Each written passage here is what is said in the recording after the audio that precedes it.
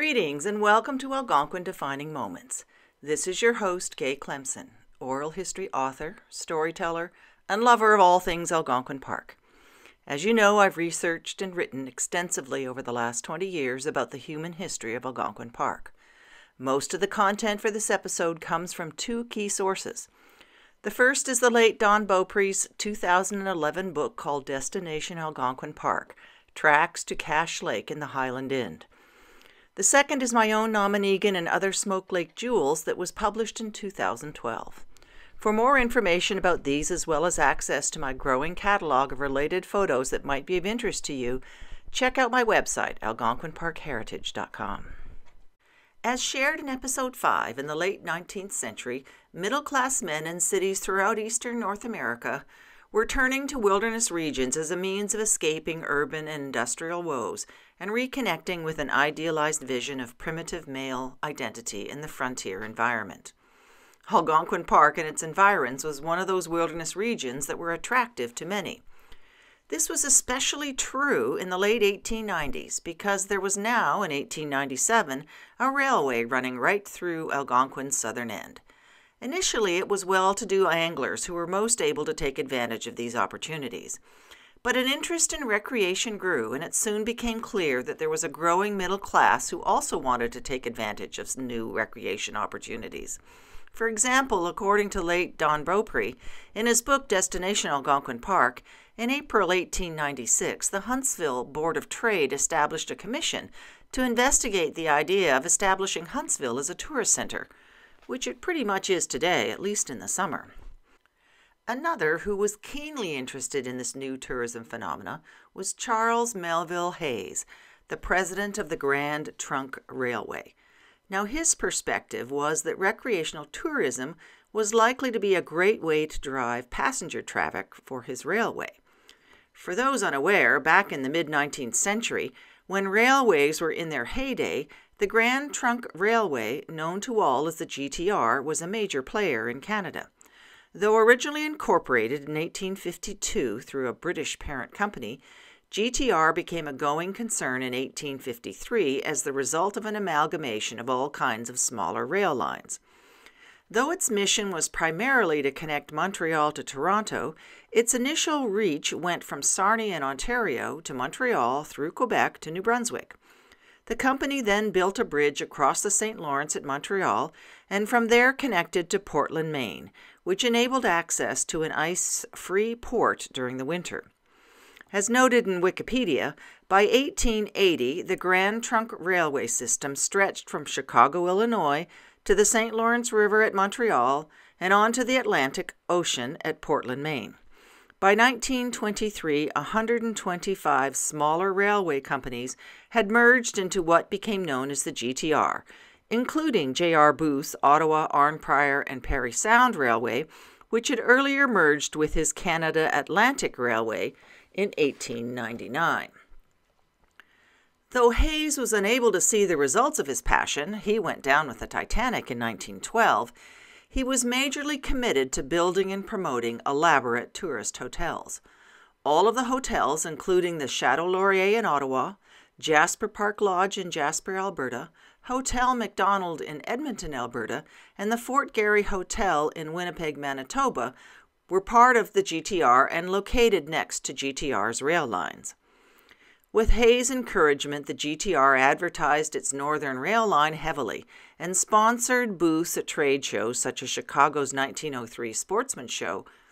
Their intent was not just to attract tourists, but also ensure that the appropriate accommodation and activities were available once that interest was piqued.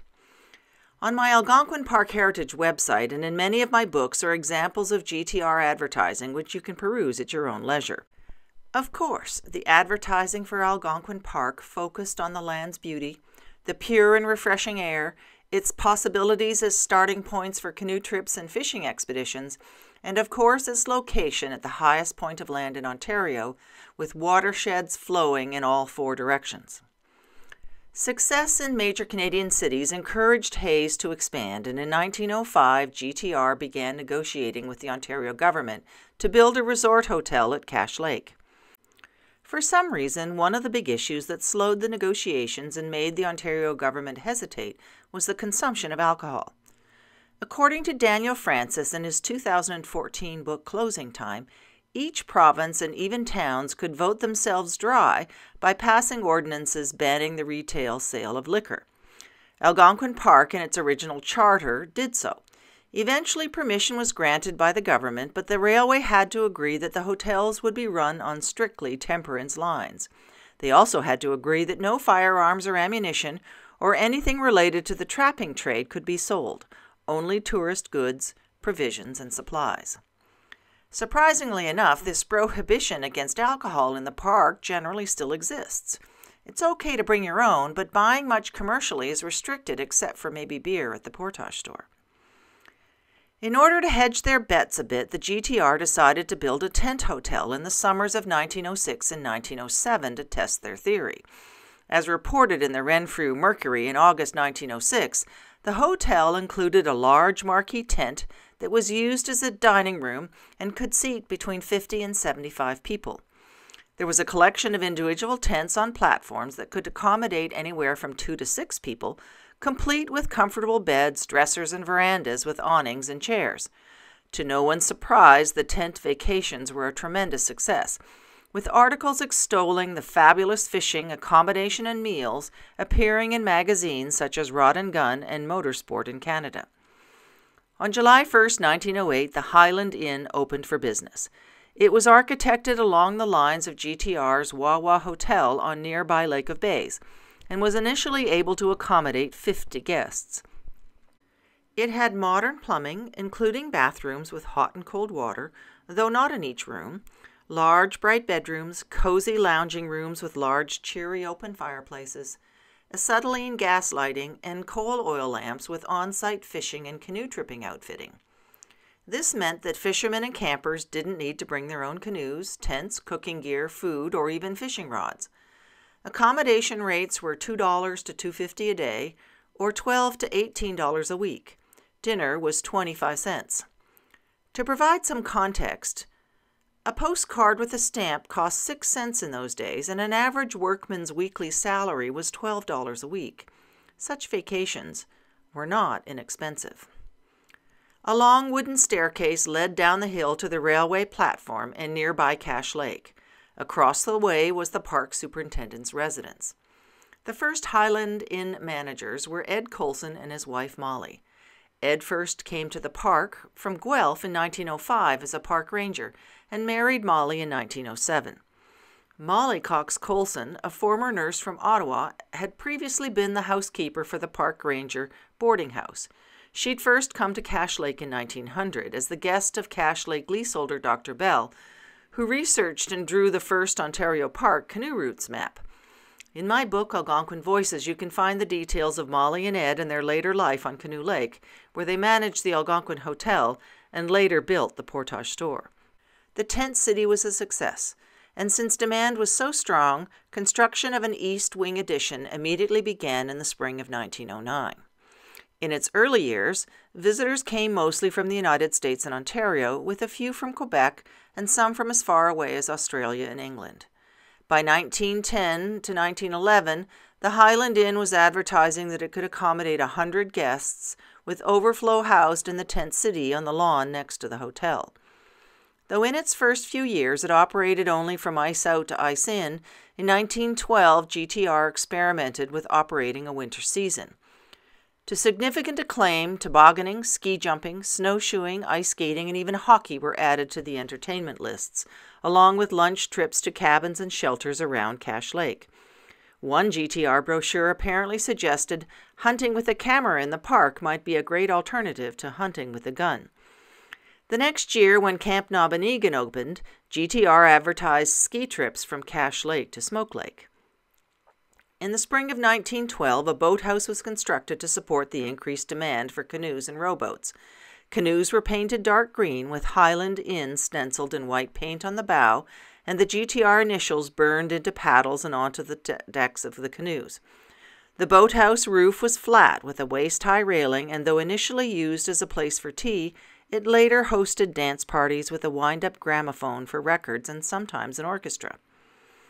In the 1920s, the boathouse was roofed with striped canvas curtains, which then enabled it to be used in inclement and snowy weather and for more evening activities.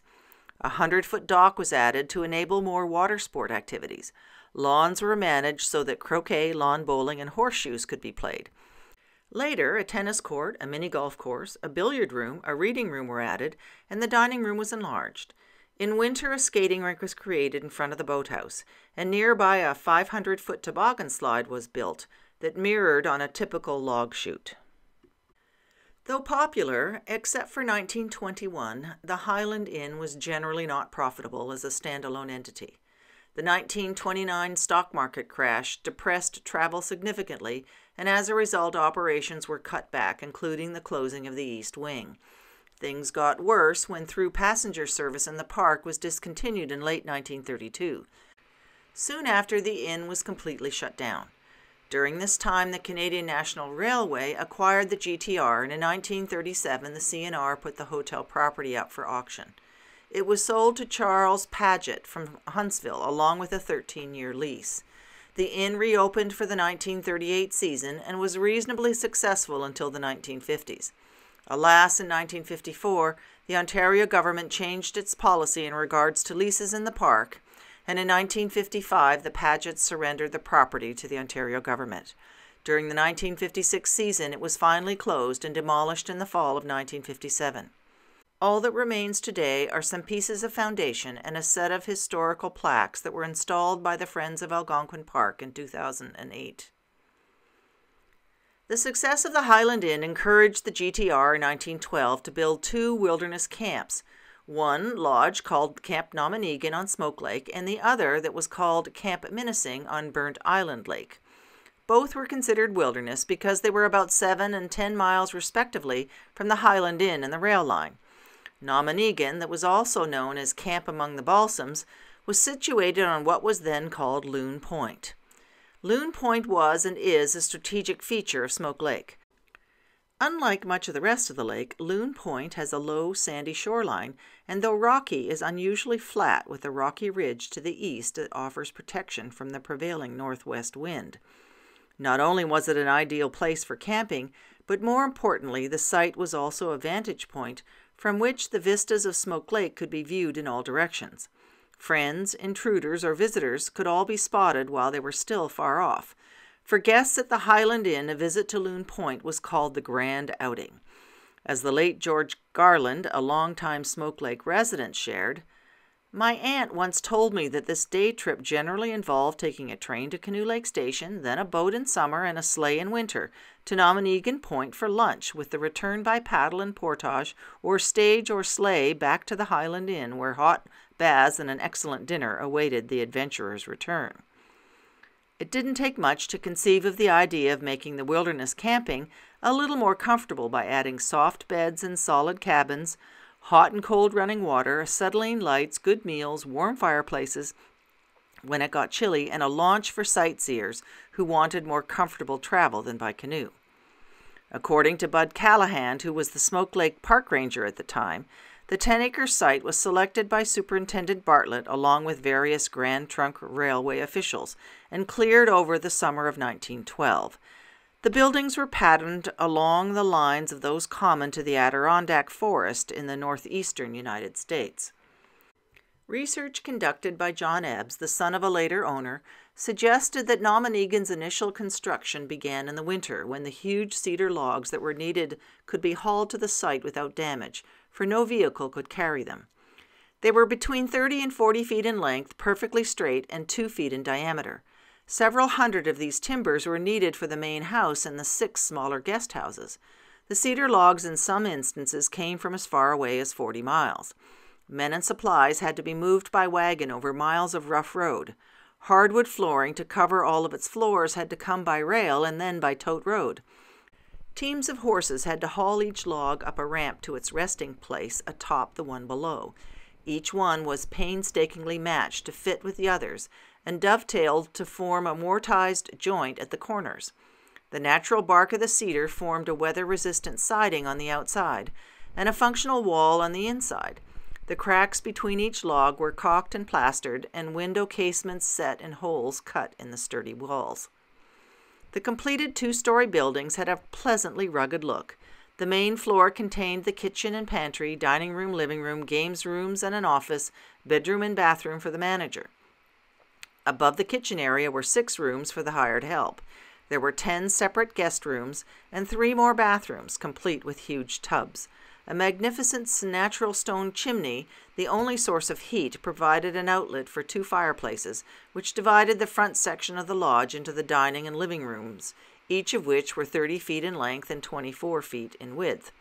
A covered wide veranda went across the front, which was a talking place for guests. Even with several Quebec heaters, when a cold west wind blew in the spring and fall, it could at times be frightfully cold. The front door, which opened onto a rotunda, contained a piano, a desk, a number of rustic chairs, a table, water cooler and clock, and a set of stairs that led to the second floor. In the northwest corner was a registration desk at which postcards and candy bars could be purchased. On the ground floor was an office, then a passageway off of which there was a bathroom and 3 bedrooms. Under the stairs there was a cupboard for storing wood for the fireplace. Leading off from the rotunda was a dining room with tables and chairs to accommodate approximately 50 people. Leading from the dining room was a small pantry for dishes, equipped with a sink with hot and cold water. The kitchen adjoined the pantry and contained a huge wood-burning range and 2 cupboards for crockery and pans. The stairway to the staff bedrooms and 2 bathrooms led from the kitchen. Over the dining room and rotunda were 10 guest bedrooms and 2 bathrooms with paper-thin partitions. All of the bedrooms contained beds, bureaus, and chairs, as well as beautiful buttercup yellow porcelain wash bowls and pitchers. All the windows were fitted with screens, and the general exposure was to the south. The entire building was only about 30 feet from the water's edge, and the whole establishment, including the main building and the cabins, was lit by acetylene piped in from a storage tank located near the guidehouse. On a ridge to the east of the main lodge was where the 6 cabins were built. Each could accommodate 8 to 10 people, with a ground floor living room, veranda, and massive stone fireplace. A spiral stairway led to the second floor balconies, off of which were 2 bedrooms and a 3-piece bath. In the bay to the east was a boathouse that held canoes and rowboats and a launch. Laundry was done by the Chateau Laurier Hotel in Ottawa and sent there by train twice a week. At capacity, Nominigan could host nearly 100 people, including 60 to 70 guests, a manageress, a chief mechanic, 6 cabin girls, a cook, a porter, 4 dining room girls, assistants, a teamster, and the guides. Located adjacent to the kitchen was a staff dining room, a storeroom, and a washroom. Close to the kitchen was an ice house that held 400 to 500 blocks of ice and was built with 2 storerooms at the main entrance. The storerooms housed all of the perishable supplies, such as meat, vegetables, and milk, that were brought in by stage along the tote road or by paddle and portage from the Highland Inn or from Canoe Lake by portage to Smoke Lake. Later, one of the park rangers tore down a beaver dam that blocked Smoke Creek, which then enabled boat launches to make their way through to Canoe Lake Station and avoid the Canoe to Smoke Lake portage. Also on the property was a log guidehouse that contained a large assembly room with a fireplace, a bunk room, and a veranda. 100 yards away from the main lodge was a stable that accommodated 2 cows at one end and a team of horses in the center, with recess for a stagecoach. Over the stable was a loft for hay and oats. Nearby was a pump house with a water pump connected to a huge water tank that enabled indoor plumbing in all of the bedrooms in the kitchen. Camp Nominigan officially opened for guests after the ice went out in the spring of 1913. Between the kitchen and the dining room was a pantry where the trays were made up and carried to the tables in the immaculate dining room. There were white tablecloths and linen napkins, and on each table were beautiful bouquets made from the wildflowers, leaves, and mosses growing around the property. It was an attractive room indeed, but as it was only 24 by 30 feet, in the high season 4 sittings were often required, and reservations by outsiders had to be made well in advance. The original china was white with GTR marked in green letters and was very heavy, as each guest was supplied with a dinner plate, a side plate, vegetable dishes, butter dish, teapot, dessert bowl, and cream jug. The arms of the dining girls must have been very sturdy indeed. When the GTR was taken over by the CNR, new china was obtained and the original settings became collector's pieces. The new china had a high gloss finish with beautiful emblems in gold of a maple leaf and the letters C&R. It was pretty posh for the wilderness. The meals were excellent. Breakfast consisted of grapefruit, oatmeal, or whole wheat porridge, or cream of wheat, cold cereal, usually cornflakes, bacon and eggs, any way you wanted them. For dinner, there was always a choice of 3 main dishes: roast pork, lamb, beef, or chicken, potatoes, vegetables, dessert, usually pies or puddings. Occasionally, ice cream was made by one of the caretakers using a hand churn. There were no salads, but there were dishes of radishes, onions, olives, and pickles. Lettuce was used mostly for decoration for platters of cold meat or deviled eggs, but fish, usually trout or bass, there were lots of, especially that which was caught by the guests and served to the glory of the catchers. By the mid-1920s, Nominigan had become a favorite lodging spot for families who would come and stay, often for 2 months, year after year. Accommodations cost $2.50 per day, or $16 to $18 per week. To get there, guests would disembark the train at Algonquin Park Station at Cache Lake. From there, they would be driven by a horse-drawn taxi called a Democrat over the 7-mile rough road, partly built with logs arranged in a corduroy fashion that ran along the Source Lake Road for part of the journey. The road was about 12 feet wide, with damp spots filled in with hollow logs and very rough. According to a 1977 interview with Tom Murdoch, a stagecoach driver at the Highland Inn in the early 1920s, there were 3 stagecoaches at the Highland Inn, a company team and 2 hired teams. The company team usually stayed at the Highland Inn, and the other 2 teams, usually with 3 or 4 guests, went to Nominigan and Minnesing every day, loaded with supplies, going in and returning the next day. The stagecoach had 3 seats and could hold 6 passengers with a driver. On busy days, the company team would also be put into service to help ferry guests for $1 each way. They'd leave the Highland Inn around 2:30 p.m. after the train had arrived, and it would take 4 hours to get there, so they would arrive around 6 p.m. in the evening. The driver and the team would stay overnight and leave the next morning right after breakfast around 8 or 8:30. So what did the guests do to keep themselves busy? The main activity for the men was fishing. In 1923, an Ontario resident fishing license cost $3 and was $5 for a non-resident. Fishing trips were quite the expedition. According to Mary Northway, sometimes as many as 30 people in 10 canoes, including 10 guides and 20 guests, would head out to nearby prime fishing spots on Ragged, Heligone, or Porcupine lakes. The guides portaged the canoes and carried the food packs, and it is said that one was assigned to carry the pack of liquid refreshments. Few would publicly say what those liquid refreshments were, since alcohol was forbidden in the park. A collection of guides who allegedly knew the locations of all prized fishing spots worked for the major lodges. All summer long, they would take various parties on multi-day or week-long fishing trips throughout the park. There was also extensive airplane traffic, as anglers would arrange to be flown in and out of distant lakes. Another common fishing expedition was a 2-week trip from Nominigan through Canoe Lake, then north to Petawawa River, which would then carry them east to the town of Pembroke. From Pembroke, the group would load the canoes on the train and return to the Highland Inn. As one visitor advised the park superintendent, "My fishing club is going to Nominigan. The guides have come to look upon their 2 weeks of work with us as prerequisite, and we are anxious to give them this work this spring. This year there'll be 11 guides, 3 of whom will have regular park licenses. For the other 8, the club will be paying for their licenses." When they weren't fishing, guests would play cards, talk, or go out for a walk in the woods or a canoe ride, or go swimming in bathing suits that covered the guests from head to toe. According to Aubrey Dunn, who was a fire ranger stationed at Smoke Lake from 1924 to 1927, there were square dances in the guidehouse nearly every night. If it were raining, the men would gather in the cabins and play poker, according to one source. The ladies would gather in the lodge and partake in games of bridge or write poetry. Like all locales in the wilderness, Nominigan did have its share of accidents, near drownings, gallant rescues, and other mishaps. Young male guests would get lost in the mist in the way back to the campsite after a dance, and search parties would have to go out with flashlights to try to find them. According to George and Willa May, who were on staff for many years, the most heart-stopping thing that happened was the summer when a family by the name of Clark came to stay.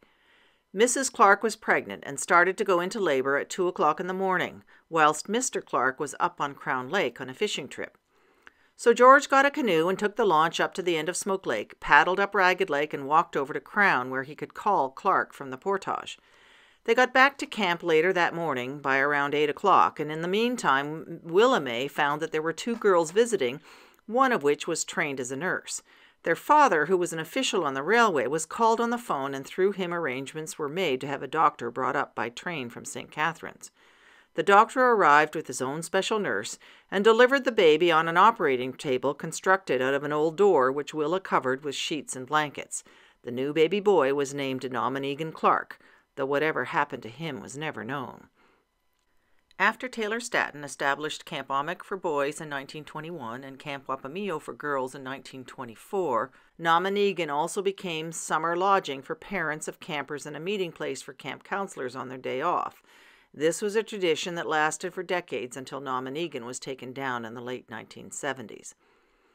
Unfortunately, though popular, Nominigan was also not profitable, which is of concern to GTR and later to its CNR owners. In the spring of 1927 or 28, a fire destroyed the 6 cabins due to a suspected blockage in the acetylene system. The cabins were not rebuilt, and soon after the hotel was shut down. It remained empty until 1931, when Garfield Northway, owner of Northway Department Stores from Toronto, bought the buildings and assumed the lease. For more details of the Northway's Nominigan experience, you'll have to check out my book, Nominigan and Other Smoke Lake Jewels, which can be found at the Friends of Algonquin bookstore or on their website or on Amazon or other online book retailers. Northway died in 1960 and passed along the lease to Adele and Harry Ebbs in 1962. Adele, known to all as Coochie, was the camp director of Camp Wapameo. In August 1969, a plaque was placed at the Nominigan site to commemorate the Northway's contributions and recognize the 57 years during which Nominigan had been a landmark of the park. The Ebbs would regularly move at the end of August from Little Wapameo Island on Canoe Lake to take up residence at Nominigan. There they would fish, swim, and sail and relax with friends well into the fall. From time to time, old friends from the GTR, CNR days who had frequented Nominigan in the 1920s would hold reunions, reliving their experiences of 40-plus years ago. In 1976, the Nominigan lease expired. Extensive discussions and lobbying occurred at very high levels of the Ontario government to get it renewed, but to no avail. At one point, the Ontario Heritage Foundation got involved, but in the end, its Architectural Conservation Committee expressed great regret that the historical and architectural significance of Nominigan could not be adequately recognized within the terms of the Ontario Ministry of Natural Resources policy with respect to buildings in the park. They couldn't justify the cost of removing the building from the park and reassembling it somewhere else. In addition, there was much dissent from park residents anxious to protect and preserve a local landmark. As one wrote in great distress, "Nominigan is a landmark of the park and part of its heritage. To destroy such a unique building is as wanton an act as to burn an early sketch of Tom Thomson's simply because it no longer fit the style of the times." Alas, none of the appeals were successful, and in 1977 Dr. Ebbs was authorized to salvage whatever he wanted before the Crown began demolition. Robert Bowes, then a director of the Historical Planning and Research Branch of the Ministry of Culture and Recreation, allegedly documented complete information on the architecture, condition, location, and construction techniques concerning the site and its buildings, but none of these documents have ever been found. Knowing that it was a building of some historical significance, the park officials did take pains to photograph the building as it was being taken down, and these can be found in the Park Archives photo collection.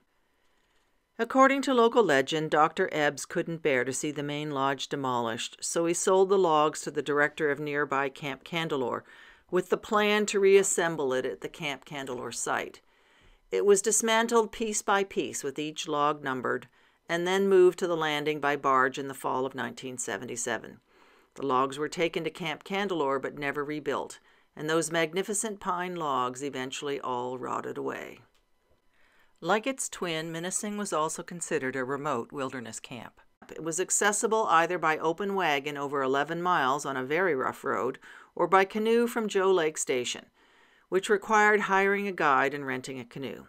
Minnesing was also a popular spot for launching fishing expeditions into the park interior. Like Nominigan, Camp Minnesing had a main lodge with 10 guest rooms, 2 bathrooms, a kitchen, dining room, and living room, as well as several cabins. Total guest capacity was 68. According to the daughter of a later owner, Mary Sessions Klein, in a 1947 brochure, each cabin had a 2-story high living room with a large natural stone fireplace, 2 bedrooms on each side of the fireplace, another 2 bedrooms upstairs, and a porch that ran 3/4 of the way around the front. It was furnished with split hickory rockers and armchairs, and each could accommodate up to 8 people. A staff quarters and a guide shack were located at the back of the lodge, and a high water tower supplied pressurized water to all the buildings, and lighting was provided by acetylene gas lamps. Also, like Nominigan, there were canoes, a sailboat, and several rowboats with access to great fishing at nearby lakes, including Lake Lemure, Big Trout Lake, Happy Isle, and Merchant Lakes. For a dozen or so years, Minnesing was a success, but like Nominigan and the Highland Inn before it, in the end it wasn't profitable either. In 1925, it was sold to Dr. Henry Sharman, a retired California scientist, who used the property as a Christian school. According to Audrey Saunders' History of Algonquin Park, Sharman was a very religious man and would hold seminars there to study the life of Jesus. As George Garland, who canoe-tripped extensively with the Camp Ommick in the 1930s, remembered, often we would run into groups from this camp out on some of the Burnt Island Lake campsites, where they would be singing hymns or sitting in a circle reading their scriptures. We used to look at them with some mild amusement. They seemed to mix their experience with paddling and fishing and sailing with a quite serious study of religious matters. Sharman ran his retreats there until 1946, when he sold Minnesing with the lease to Manly Sessions. Sessions had been a leaseholder on Smoke Lake since 1936. When Sessions heard that Minnesing was for sale, he was so enthusiastic at the possibility of purchasing it that he immediately drove to California to meet with Sharman at his home in Carmel. He brought along references and letters to illustrate his good character, and eventually convinced Sharman that he would manage the resort on Christian principles. In January of 1947, the Ontario Department of Lands and Forests approved the transfer of the property and the lease, and it reopened as a lodge in the summer of 1947. Sessions ran Minnesing for 6 years, but the 1954 change in park policy concerning leases doomed the operation, as the government wouldn't renew the lease. Apparently they were concerned because it was so much deeper in the park interior than all of the other camps and lodges. So Sessions had no choice but to sell the property back to the Crown, which he did in 1956. It was dismantled soon after. The Minnesing Road was abandoned except for use by loggers until the 1990s, when part of it was reopened as a biking trail. Visiting both sites today is an odd experience.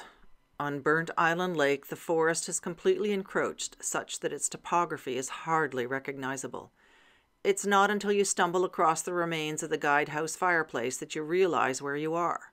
With careful inspection, especially in the fall when the leaves have fallen, sometimes ancient artifacts can be found littering the site, from old tin cans to rusting bed springs, as well as the occasional pot.